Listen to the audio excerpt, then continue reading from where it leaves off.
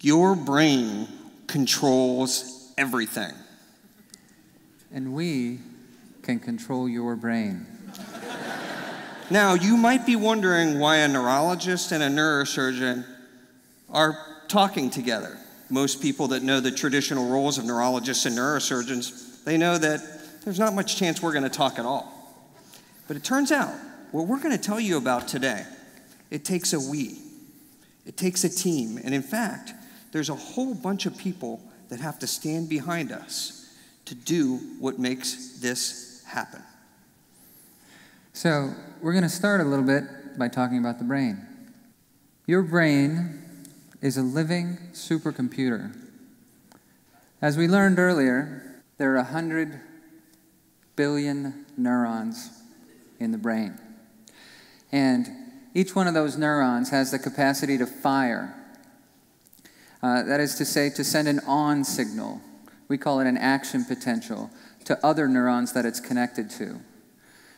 Neurons have two states, on or off. Your brain speaks a binary language just like your computer.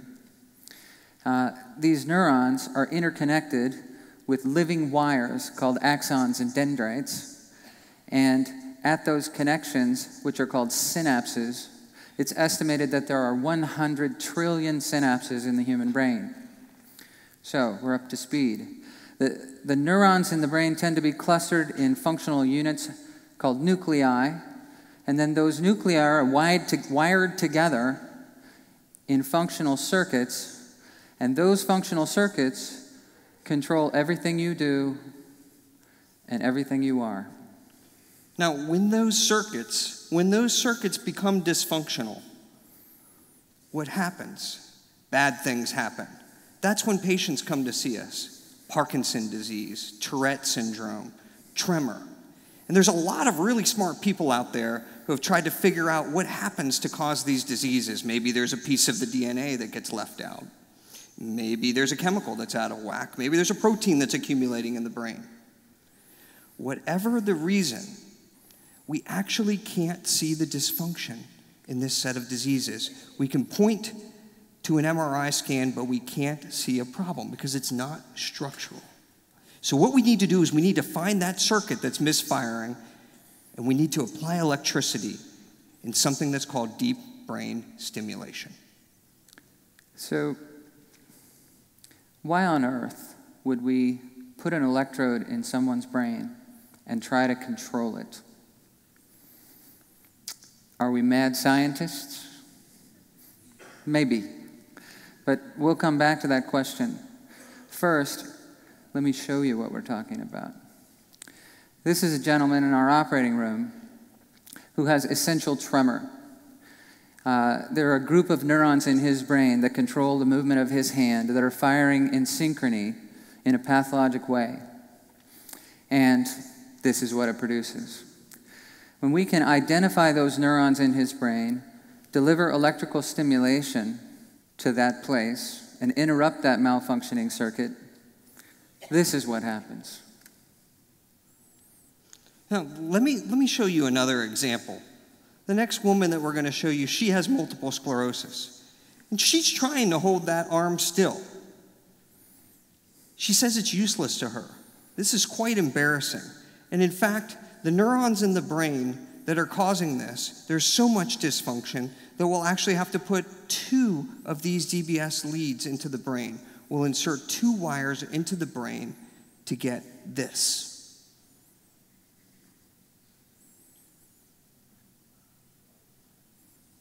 How cool is that?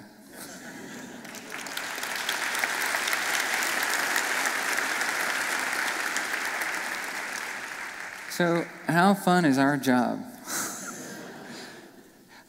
If you think that's fun, let me tell you a story of another one of our patients that will blow your mind. This young woman from Davenport, Iowa, who has the same disease that Howard Hughes died of, called obsessive compulsive disorder, or OCD. She's obsessed with fears of being contaminated. Everything out there is dirty to her, and she's paralyzed by these fears.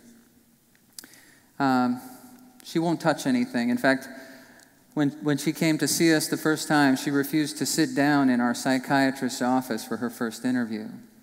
Let me tell you about her life. She's had obsessive compulsive disorder for a long time, but when she got pregnant, her symptoms got a lot worse. And of course, everybody said, it's the hormones. I'm sure when you deliver the baby, everything will be okay. Well, it wasn't. It got a lot worse. And then 2 years later, Child Protective Services is threatening to take her 2-year-old daughter away because she can't stop washing her. Her baby is red and scaly and tender. Now here is the cruel thing about obsessive compulsive disorder. These patients have insight. She knows that she's hurting her baby. She knows that her obsessions are irrational. She knows she's driving away the people that love her. And she has no power to stop these behaviors. If you can imagine, her husband is pretty tired of it.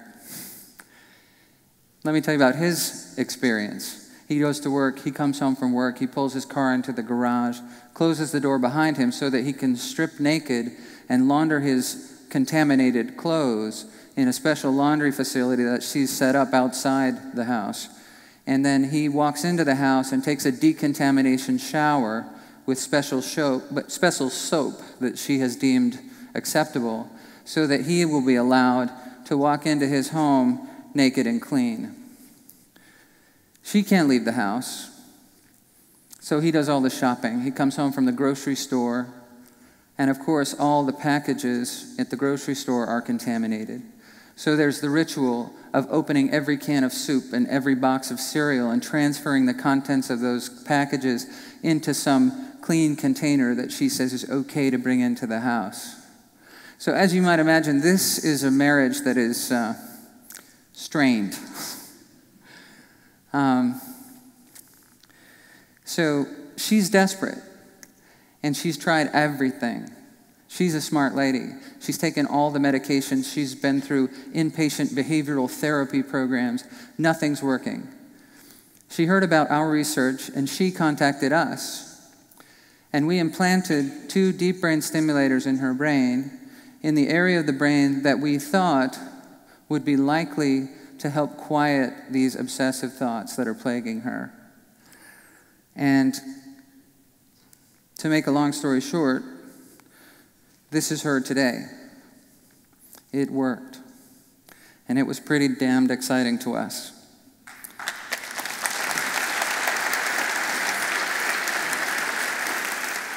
Now, I have to say that at one point she did call me in a panic.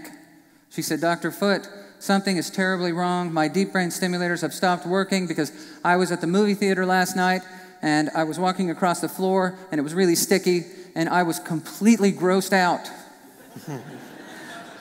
And I calmed her down and I said, whoa, wait a minute.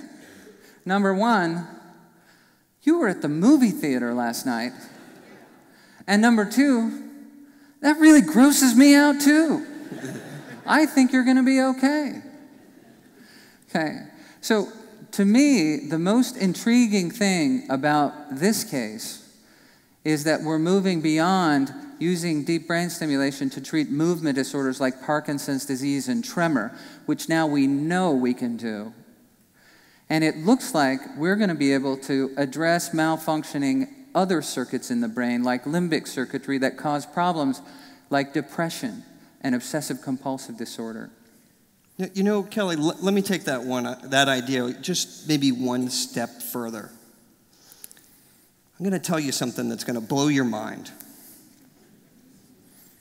There's a place in the brain called the nucleus accumbens, and a lot of scientists believe this is the final common pathway for where pleasure lives. It's the reward center. It's the motivation center. If you take a heroin addict and you put him in a functional MRI scanner, a fancy MRI scanner, you give him his drug of choice, this area lights up, the nucleus accumbens. If you take a graduate student and you put her in the scanner and you give her chocolate, or you tell her, why don't you pretend like you're having a sexual fantasy? this area lights up, the nucleus accumbens. So it turns out in these patients that had OCD, we're stimulating very close to that area.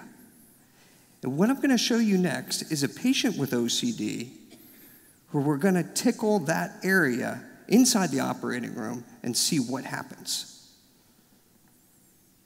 9, next condition is now.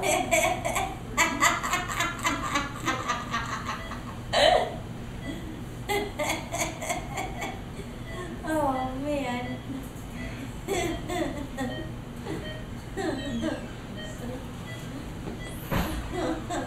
Describe what you're feeling right now. I feel happy. I feel happy. Now we've done it. Now we've crossed into that territory where some of you are beginning to feel uncomfortable in your seats. Is this a technology where we can actually disrupt your thoughts, your emotions? We can control them? Should we control the way you feel?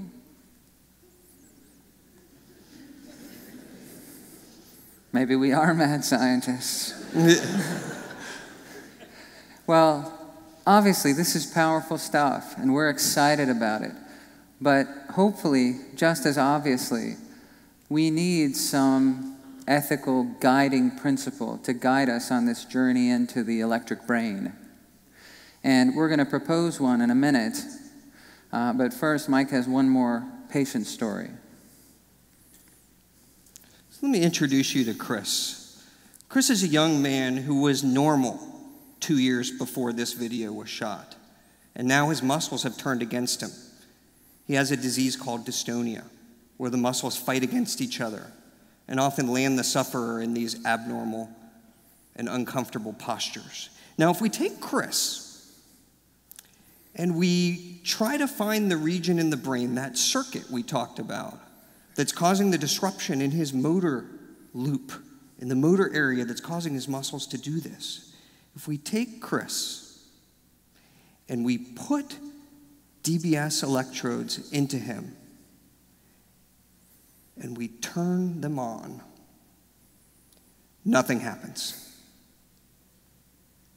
But if we wait and we let the electrical stimulation set in, what we're going to see is that very slowly, over time, over days, weeks, months. Long time. Long time. We may have to wait a long time. Centuries. What we're going to see is slowly that electrical stimulation is going to begin to work on that circuit.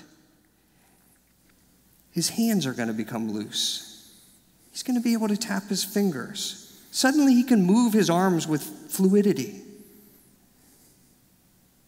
His neck is starting to loosen up. His back is starting to loosen up. He's even looking at his hand saying, I'm not sure how my hand can do this. Very slowly, the brain is reprogramming. It's reorganizing. This circuit, in response to the electricity that's coming out of that implantable electrode, is remodeling Chris's brain. Now, one day, Chris is going to wake up. He's going to tell his mom, Mom, I think I can walk again. And he will.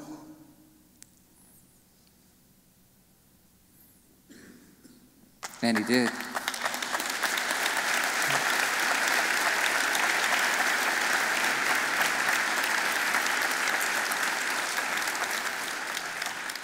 So what have we learned? Well, we've learned that the brain is a supercomputer and that we can tweak it with deep brain stimulation. You know, I think we can summarize this in 3 points. Identify, intervene, and personalize. identify the abnormal circuit in the brain, intervene with deep brain stimulation, and personalize the approach, tailor the approach to the symptoms of the sufferer. And we should point out also that I believe we're just scratching the surface here. This is powerful technology, and if you think about it, any malfunctioning circuit in the brain that's causing a problem for a human being, if we can figure out where that malfunction is, there's the potential for us to modulate that malfunctioning circuit to help that person. So let's come back to that question that we posed earlier, not the mad scientist question. The question about an ethical principle, and the question about why on earth would we implant an electrode in someone's brain to try to control it? And the answer is, and should always be, to alleviate human suffering. Your brain controls everything. And we can control your brain.